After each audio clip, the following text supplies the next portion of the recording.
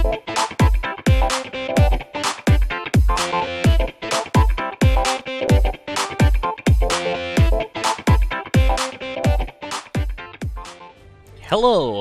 this is Samsa again from GamingOnLinux.com, and today I'm playing Crown Bounders. So this is another game that has been sitting on my to-do list for a long time actually, because this game got out of early access a really long time ago, I think. It has been sitting on my Steam account for a while now. I played it a bit in the early access, but back then it was so broken that I couldn't play it, but now that it's out, and as you can see it's well beyond version 1.0, I can probably give you an idea of what this game is. So, what exactly is it then?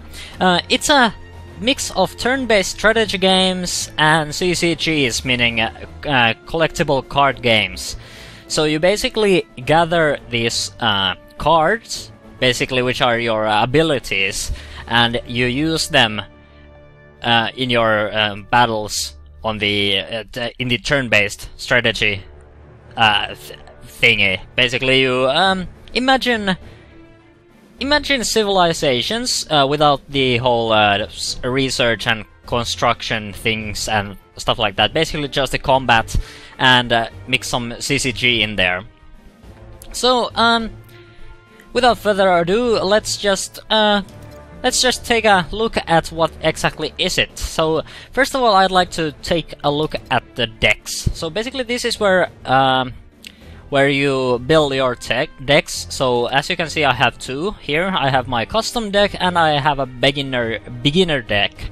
So I can edit these. I can go through what these all cards do, and I can also swap cards, and these cards also get unlocked when you play the campaign missions. I'm not sure how the multiplayer works in this with the card collection thing, because as far as I know, there is no central server. So all of the deck management is done on your computer. That's as far as I know. I could be completely wrong here, but anyway, you unlock these different cards when you play the campaign, and these cards have different effects. Mainly just, you know, some of them are direct, like this one for example. So this gives you a combat advantage, basically die modifier. So this game uses dice, by the way, so that's if you are wondering that. And this is the extra fuel card. This gives our wheeled, tracked and hover units 2+ movement speed. And then there are support related things like foraging, for example, which will inherit a supply zone. Basically that gives unit supply. They need supply in order to stay fit for combat, and if they are unsupplied for long enough, they start to actually get damaged.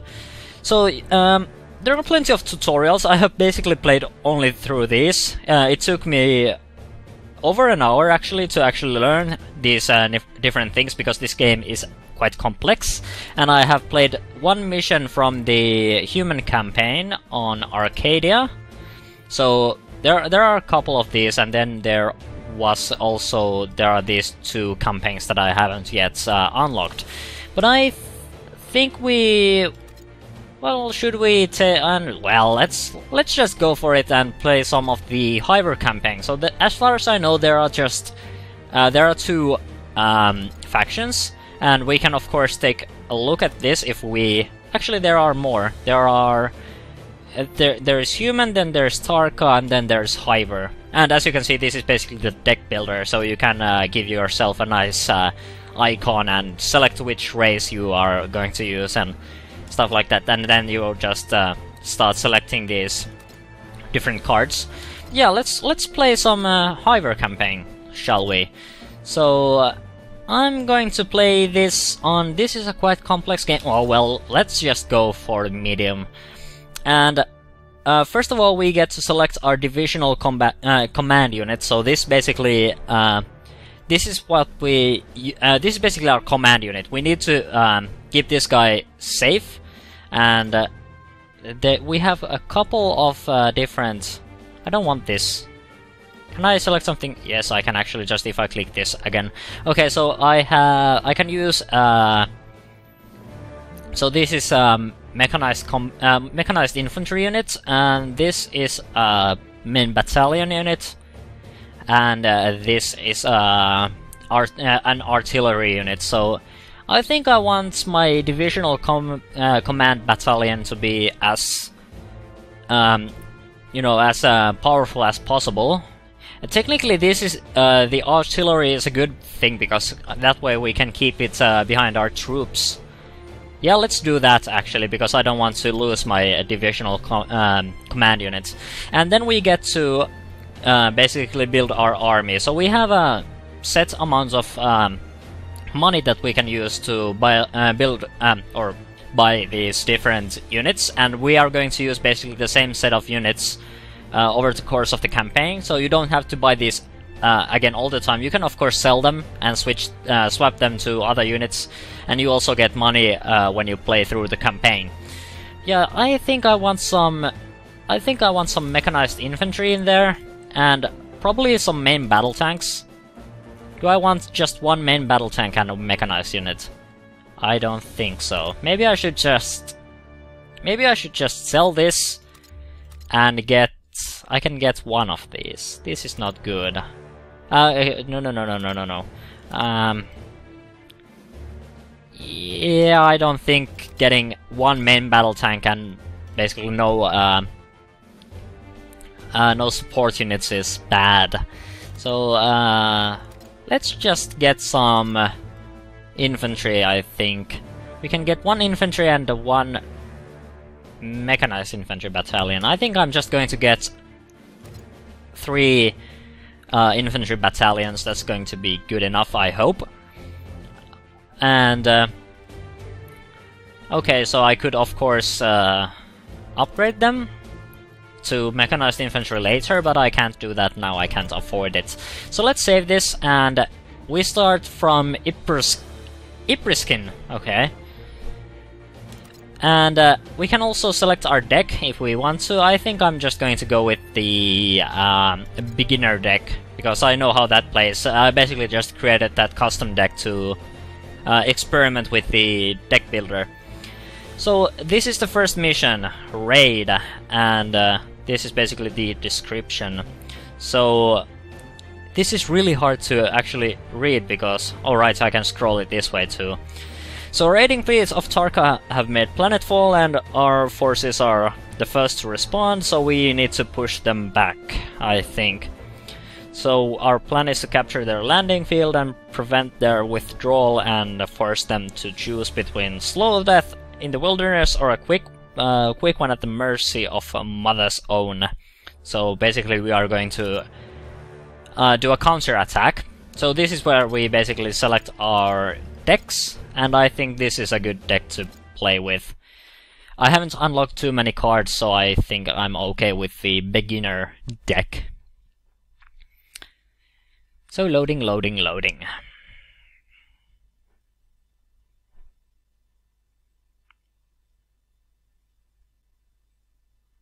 This is taking a while. A lot longer than I remember the other... Okay, now it loaded. So this is basically the description again, so let's just plan our attack. So we have a couple of units here already, so we don't have to rely on our units only, so we can also get some units for each skirmish, but we also get our own units. So first of all, you start in the deployment phase. So this basically this game works in phases. So first of all, we need to deploy our command units. So there we go. And now we deploy our other units. So you can go there and you can go there, and okay, so we can't actually support any more units, so we are 3 out of 3. But I think these are okay. So if we can just control all of this, then that's... We probably can, because I haven't seen any allied units yet, so let's just move to the next phase. So this is the orbital phase, and this is basically where we have to discard some cards. And we do this to gain space superiority. It's actually a really good thing to have, because that allows us to gain access to a lot of you know, direct abilities, basically things that affect enemy forces directly. So I'm just going to sack a lot of cards for this, because I really want the space superiority, and sadly we are losing a lot of combat cards. So we won't be able to play those cards ever again, and our SS is at 16. So hopefully that's high enough. Okay, so 20 turns remaining. Okay, the opponent has space superiority for this game, because they sacked enough cards to get 22 SS. So nice. So this is basically the supply and reinforce phase. We probably can't do much here, because our units are at full supply and at full forces. So let's just move to the equip phase. So this is where the dice come in. To fight with a unit, you need to assign some dice to it, and these dice basically represent the combat ability of that unit. And of course, there are some modifiers. For example, a main battle tank battalion like this has a higher tech level, and it also has a different weapon. They have different weapon systems and stuff like that, so they have higher base stats. And you can also increase them by basically directing some dice at them. So this is a recon. Your recon units. I don't think I will actually equip them, because I don't think they are going to be that effective. So I assume the landing site is somewhere around here. So we should probably move there directly. There is an enemy square here, so we might have to take that as well. So let's assign some high number dice here to these units, and hopefully that way we can take on the enemy forces if we encounter them. Yes, yes. Okay, and you should probably, because this is an artillery unit, they don't need a high dice numbers, because they are not going to attack directly, they are just going to provide support. I think I'm just going to assign some low number dice to them. And these units are basically just our backup. So, what is this? Oh, this is a transport unit, so we could possibly put some... Yes, yes, brother. I hear you too. So this is an engineer. This is interesting, because engineer units can do some quite interesting things. Okay, so I'm just going to... Yes, yes, yes. The voice acting with the with these bugs is quite interesting. I have just played on the human side for now. Okay, so now we get to combat phase, and this is where we basically move our units. So I think this recon unit should... Okay, so what is this? This looks like a... Oh, it's an infantry battalion. Okay, move here and recon this place. Okay, so it's a fortress here. So we should take that before anyone, you know, goes in there. So let's just send our tanks over there. Okay, so it seems we have some resistance here, but nothing that we couldn't take care of. It should... Oh, and by the way, you might have heard this noise that basically comes after you... Yes, after these certain units move and stuff like that. So, it's an annoying bug that I haven't been able to... By the way, I just picked that unit up just so I can transport it a bit faster. So it's an annoying audio bug that happens every time you basically move your units and stuff like that. It gets really annoying after a while. and it's quite irritating to the ears. But I haven't found a fix for it. It might be because I use pulse audio, but I don't think that should be a reason why it works quite like that. And by the way, these it seems these units are also burrowing units, so I can show you the levels of the combat field here. So if I burrow and yes, move. You might have seen that this actually changed from this view to here, and that means that this unit is underground. We also have this, which basically shows us all our air units, but we don't have any for this skirmish here. So you can fight on you know, underground, on the ground, and in the air, and that's it's an interesting thing. But we've seen that happen earlier. And I can't move you anywhere, that's quite annoying. I could, of course... So this is going to give me some artillery support. Might be a good thing to have, considering that we are probably going to get... Well, I don't know, we have quite powerful forces here. I don't think these guys want to mess with us. Except with this recon unit, which is probably gonna get pounded to pieces immediately. But I think this is basically it. I don't think I can do much else. So what I could of course do is I could assign some defense. So basically this, if our units get attacked, these units are going to be supporting each other. But we can also do this quite a bit faster if we just click here and then just set this to auto. So basically they just automatically... Okay, so they are actually doing some recon on us.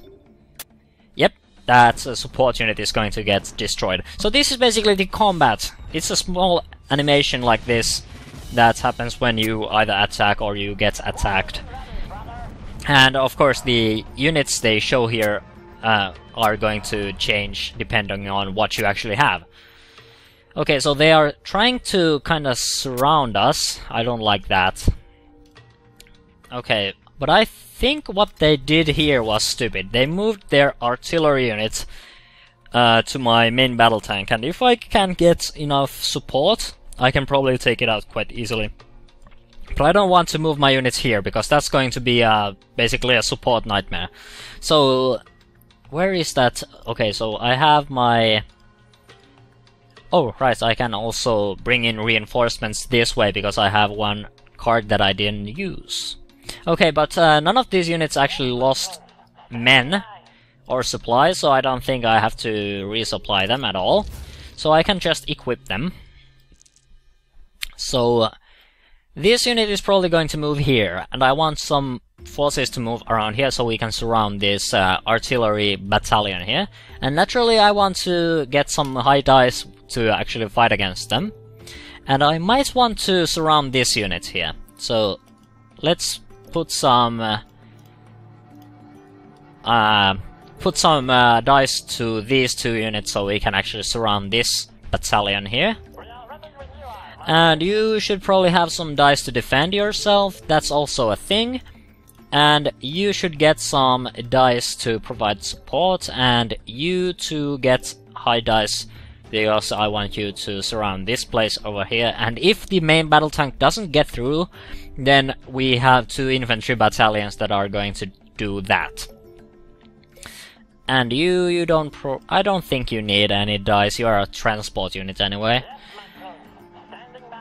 But you might want some, because otherwise you are going to be quite you're going to be in a dangerous place if you don't have any dice. So that's it for the equip phase. So let's actually execute our plan. Oh, and by the way, this this green line here, that shows us our supply lines basically. So this line over here, basically this area here is supported, and that means we get support here and our units won't suffer from any bad effects that happen when you don't have support. Yeah, let's conduct an attack over here. So, oh nice, these units can also burrow. So basically that means all our... Can these burrow actually? No, they can't. But all my vehicles can apparently burrow below ground, so that's a nice thing to have. So what I can do here is I can basically assign these units to support the attack. In this case, our odds are 10 to 1 in our favor. So that's probably going to wipe out this unit. But I'm not sure if I actually have to have... Yep, these units are actually unnecessary for the attack. Only thing I need is this main battle tank battalion and the artillery. Probably not even the artillery. But let's just in case we can do this. We could of course play a card here. This card would just give us a die mod, but I don't think we need one, considering we are attacking an artillery unit. And I actually skipped the enemy the fighting animation by accident, but we get the combat results anyway, and they absolutely got wiped out. So what I can do now is I can of course move my units further, probably. I might suffer from no... Okay, so I can't actually... That's a bad idea, because... Yeah, well, odds are still in our favor, but I can't guarantee any support for that unit, so I'm not okay with that. But, I mean, I guess it'll have to do. Let's just move our units here and try to push this back a bit. So, by the way, you should probably move a bit as well. I want you to... unless they have a certain ability, I can probably just sneak this past them. So we could possibly surprise them a bit. So how about attacking this guy with... Yep, 5 to 1. This is in our favor and it's good enough for me. So here's the combat animation again. So you can naturally skip it if you want to. Basically, it's quite simple anyway, so... But I like to watch it because it's interesting to see what happens, basically. But sometimes I just skip it, because you get all the info here anyway.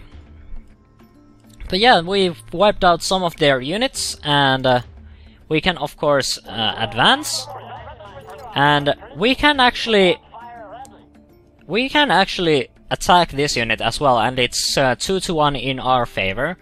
It's not perfect, but based on these results here, we take no damage and they take 2 damage, and they won't...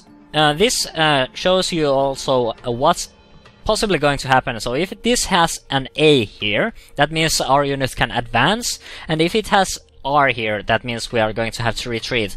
In this case, the enemy is neither going to advance, nor are we, but they won't retreat either.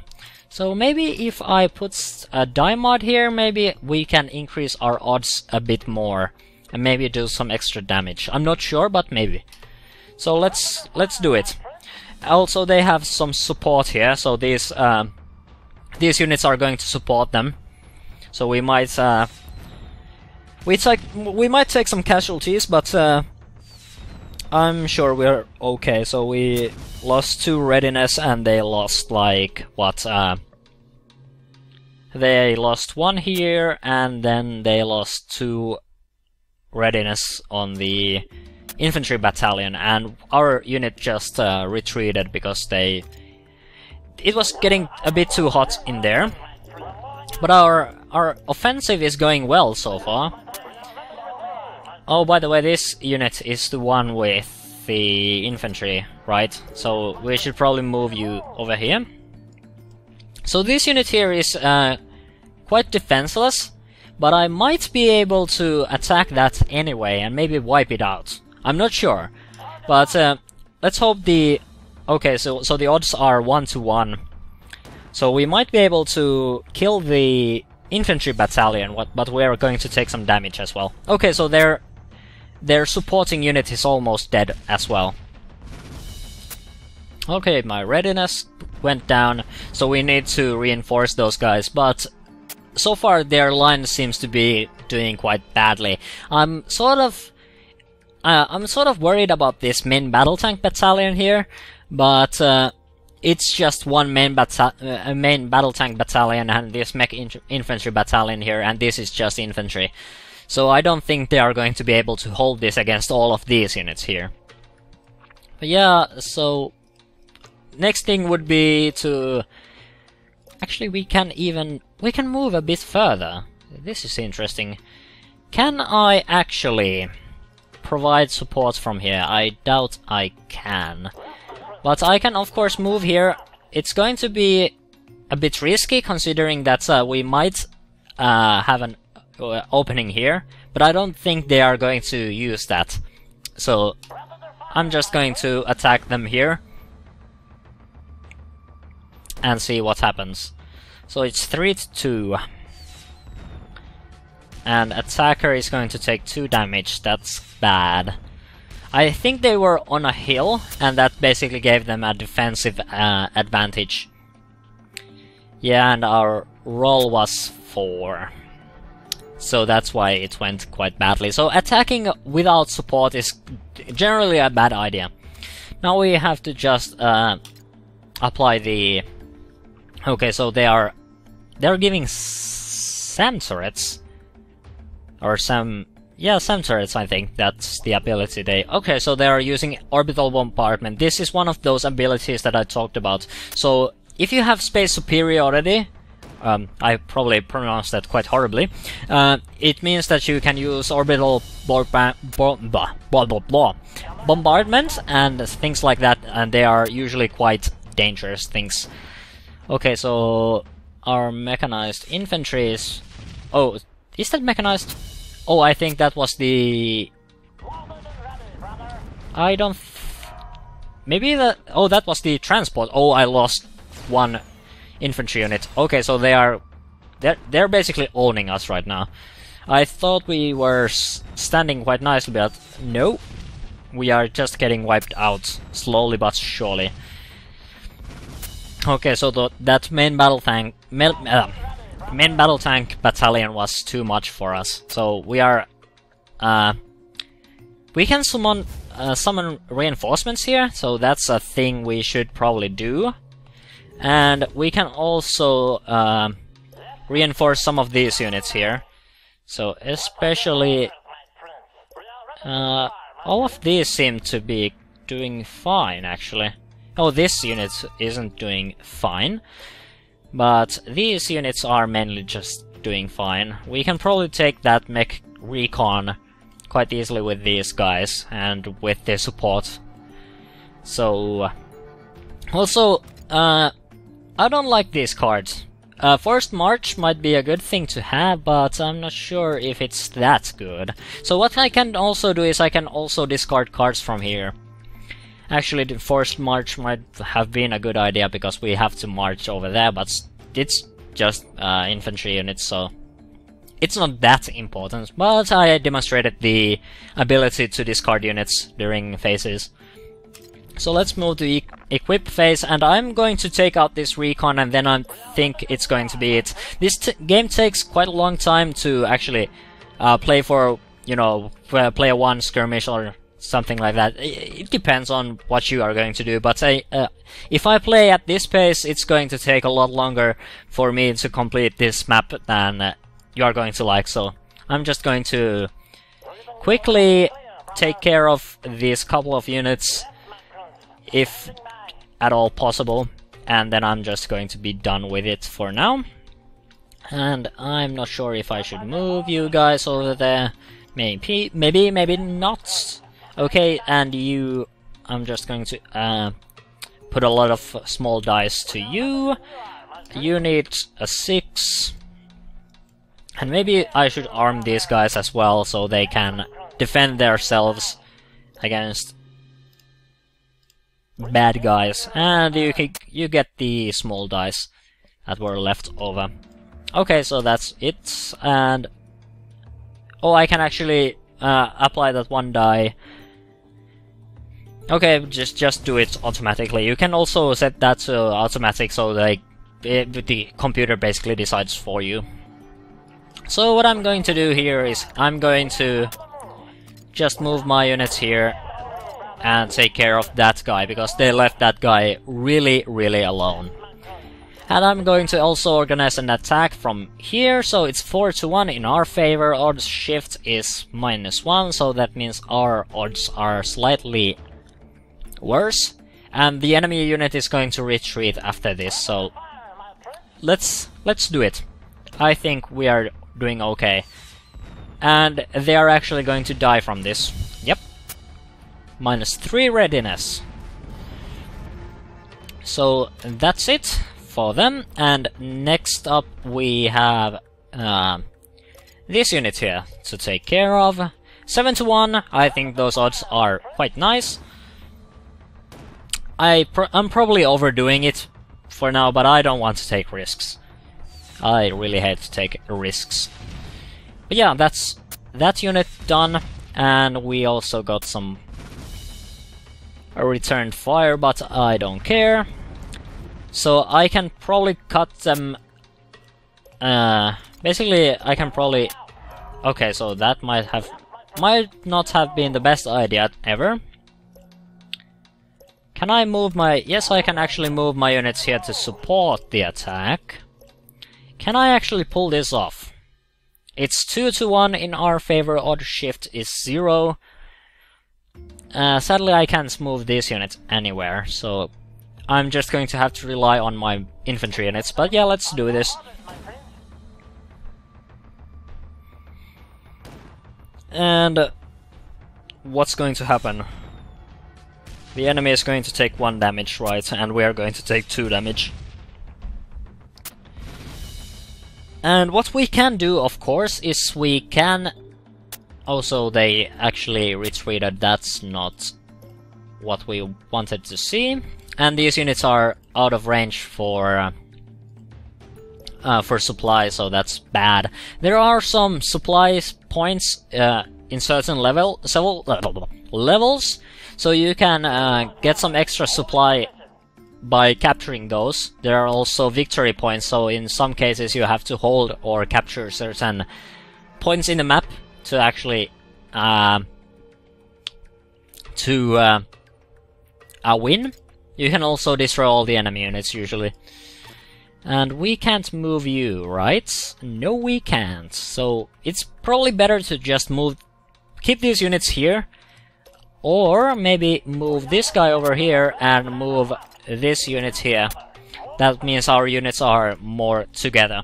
But I think that's enough. Otherwise, I'm just going to ramble here for a while, because this game, yeah, it takes a long time, and it's I also suffer from the one more turn syndrome, so it might... if I play anymore, I might sit here for the rest of the day, so I'm just going to forfeit it. Yes, for the Queen. And I have been defeated. But we got some new units to such decks, so those are probably the units we encountered. So yeah, we had 1 supply point and 0 of the 2 victory points. But that doesn't matter. I think I've shown you plenty of this game. Of course, it has a lot more in it, and I am probably not the best at it. I tend to be quite bad at everything that's related to card games. But so this is basically what you can expect from Crown Pounders.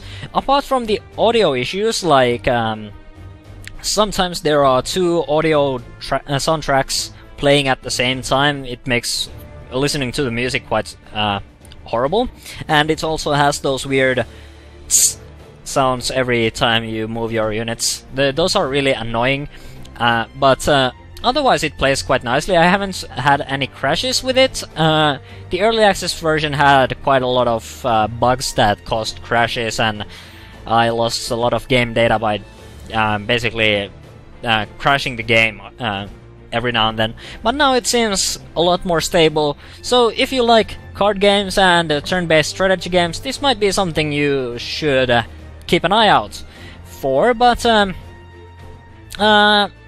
yeah, personally I think it's a bit weird, to say the least. The cards aren't the cards are sometimes even a bit odd, but yeah, maybe the cards further on are a bit more interesting. So far they haven't been all that neat, and many of them seem, you know, just pointless.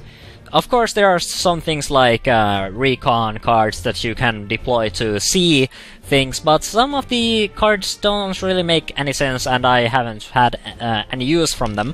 But the AI uses them, so of course I have to use them as well. But yeah, that's it for Crown Pounders, and naturally we will see in the next video.